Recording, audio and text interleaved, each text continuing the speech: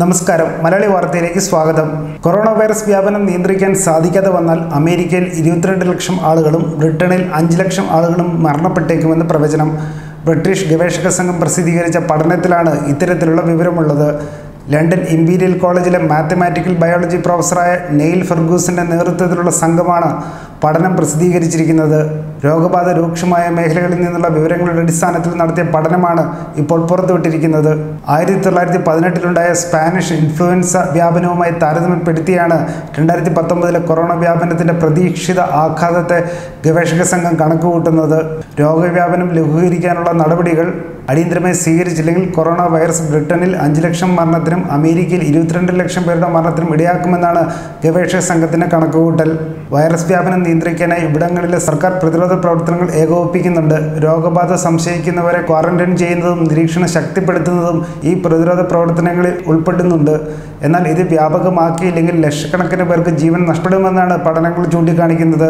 അതേസമയം കാര്യങ്ങൾ കൈവിട്ടു പോകുന്ന സാഹചര്യം മുൻകൂട്ടി കണ്ട് തിങ്കളാഴ്ച മുതൽ UK-യിൽ സാമൂഹികമായി അകലം പാലിക്കൽ അഥവാ സോഷ്യൽ ഡിസ്റ്റൻസിംഗ് ശക്തമായി നടപ്പാക്കി തുടങ്ങിയിട്ടുണ്ട്. 70-ന് മുകളിൽ പ്രായമുള്ളവർ ഐസൊലേറ്റ് ചെയ്യണമെന്നും പ്രധാനമന്ത്രി ബോറിസ് ജോൺസൺ നിർദ്ദേശിച്ചിട്ടുണ്ട്. നേരത്തെ രോഗമെന്ന് സംശയമുള്ളവരെ മാത്രമായിരുന്നു ഐസൊലേറ്റ് ചെയ്തിരുന്നത്. എന്നാൽ ഇപ്പോൾ സോഷ്യൽ ഡിസ്റ്റൻസിംഗ് നടപ്പാക്കാൻ സർക്കാർ തീരുമാനിക്കുകയായിരുന്നു.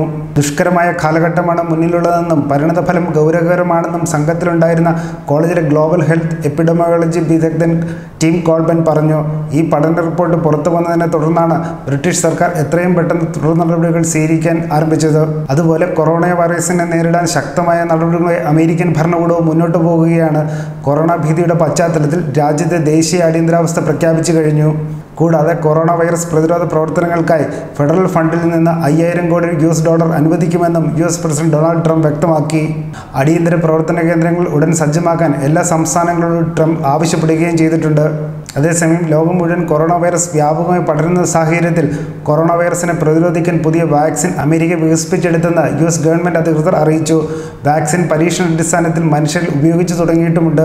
സിയാറ്റിൽ 18-നും 55-നും മധ്യ പ്രായമുള്ള ആരോഗ്യവാന്മാരായ 45 പേരിലാണ് മരുന്ന് പരീക്ഷിക്കുന്നതെന്ന് US national institute of health അറിയിച്ചു. ചരിത്രത്തിലെ ഏറ്റവും വേഗമേറിയ വാക്സിൻ പരീക്ഷണമാണിതെന്നും എത്രയും വേഗം ഇതിൻ്റെ ഫലം വരുമെന്ന് പ്രതീക്ഷിക്കുന്നുവെന്നും അമേരിക്കൻ പ്രസിഡന്റ് ഡൊണാൾഡ് ട്രംപ് വ്യക്തമാക്കി. അതേസമയം കൊറോണ വൈറസ് ബാധിച്ച് ലോകത്ത് മരണപ്പെട്ടവരുടെ എണ്ണം 8000 കവിഞ്ഞു. ഏറ്റവും കൂടുതൽ മരണം ചൈനയിലാണ്. 3200-ലേറെ പേർ. വൈറസിൻ്റെ പ്രഭവ കേന്ദ്രമായ ചൈനയ്ക്ക് ശേഷം കൊറോണ വ്യാപകമായി പടർന്നു പിടിച്ച ഇറ്റലിയിൽ 2150-ലേറെ പേരുടെ മരണവും സ്ഥിരീകരിച്ചിട്ടുണ്ട്. അമേരിക്കയിലും മരണം 100 കവിഞ്ഞു. അമേരിക്കയിൽ കഴിഞ്ഞ 3 ആഴ്ചക്കിടെ മാത്രമാണ് ഇത്രയധികം മരണങ്ങൾ റിപ്പോർട്ട് ചെയ്തത്. ഇതുവരെ 162 രാജ്യങ്ങളിലായി 1,82,000-ലേറെ പേർക്ക് വൈറസ് ബാധ സ്ഥിരീകരിച്ചിട്ടുണ്ട്. ന്യൂസ് ഡെസ്ക് മലയാളി വാർത്ത.